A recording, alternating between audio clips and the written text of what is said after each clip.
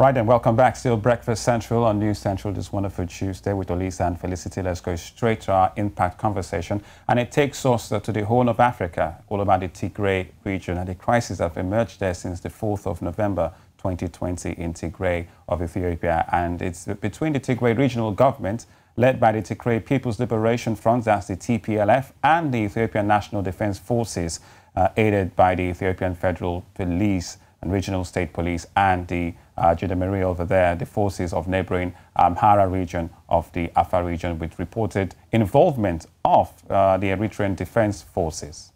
War crimes have been committed by both sides during the conflict. More than 60,000 people have fled the conflict in Ethiopia's Tigray region to seek refuge in neighboring Sudan, and some of them have become refugees for the second time in less than 30 years.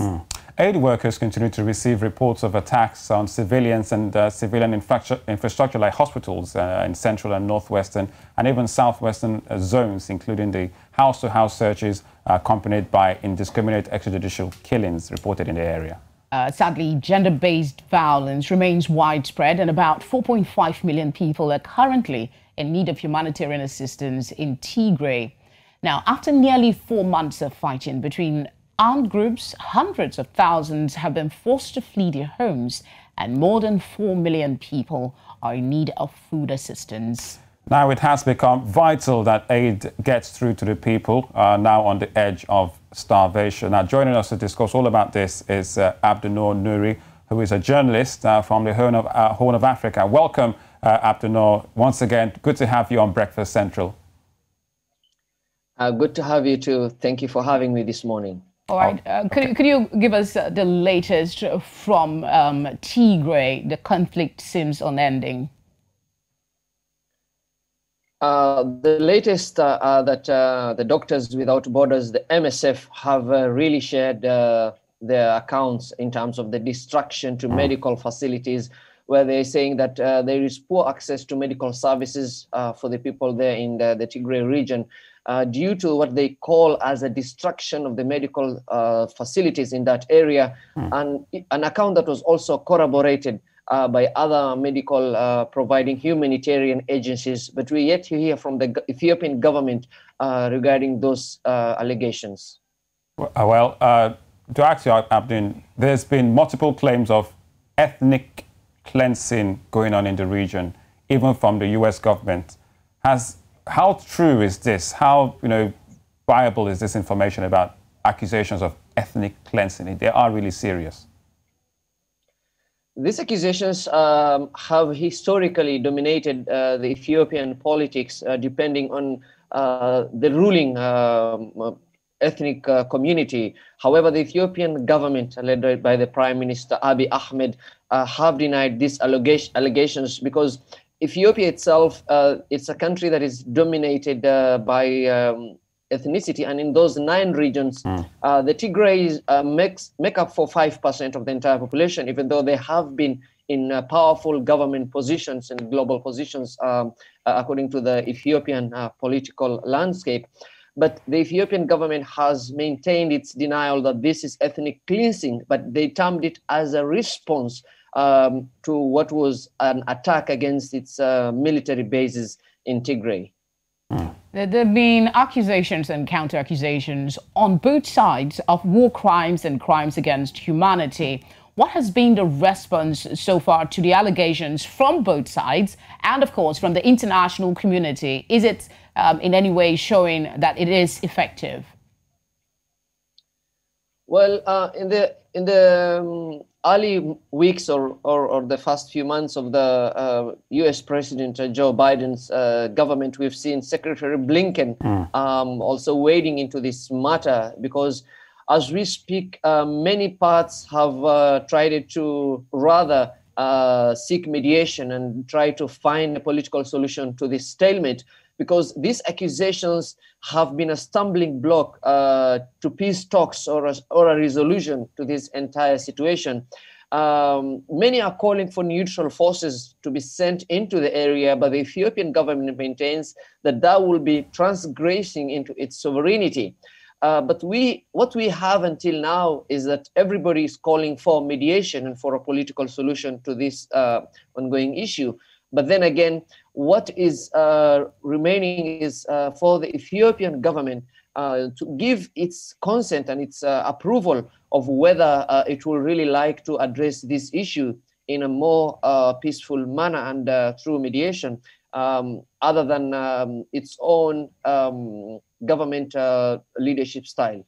Well, speaking about government leadership style, Abdin, you just mentioned, Anthony Blinken, the Secretary of State for the U.S., in the country where just recently, a couple of days ago, and I'm sure you might have heard this one, Mr. Berhane Kidamarian, who was the Deputy Chief of Mission to the Ethiopian Embassy in Washington, resigning and accusing the Prime Minister Abiy Ahmed of leading the country into darkness.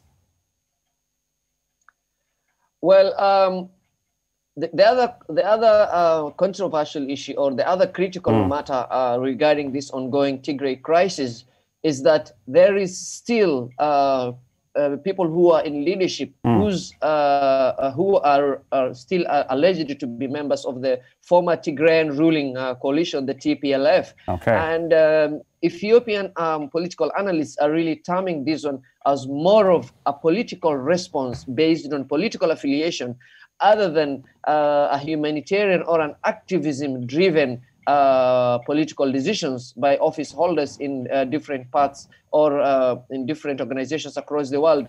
We've had one of the senior Africa Union advisors in the first few weeks of the Tigray crisis losing his position in the organization due to what was also in relation to this ongoing Tigray crisis.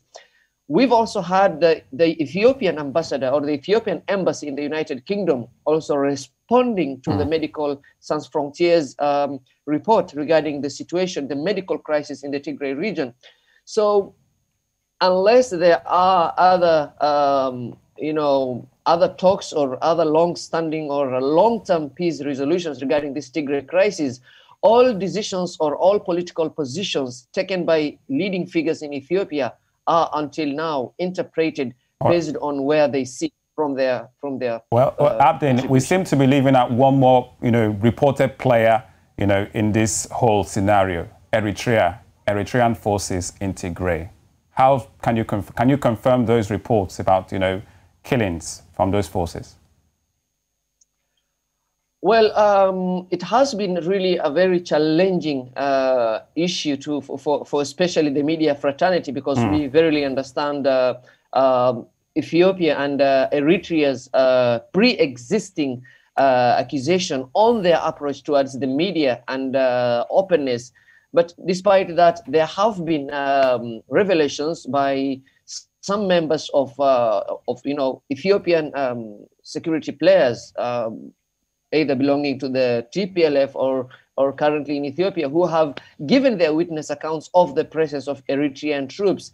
But despite that, there haven't been tangible evidence that has been able to serve as a source for the media.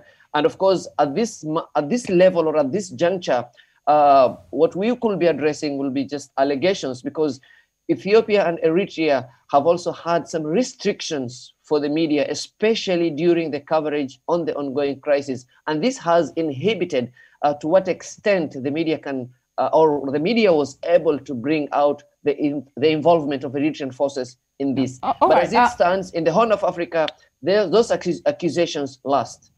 All right, I want to take you back to something you said earlier about possible solutions. You said there has to be some political solution to the situation in Tigray. What are the offers on the table, and what is your assessment of the response to the possible solution to some of the situation in Tigray? That is on the one part. I also want to ask you your thinking on the report that 950,000 people need urgent assistance and remain in areas that are still hard to reach by humanitarian organization. What do you think needs to be done differently to get these people the help that they need?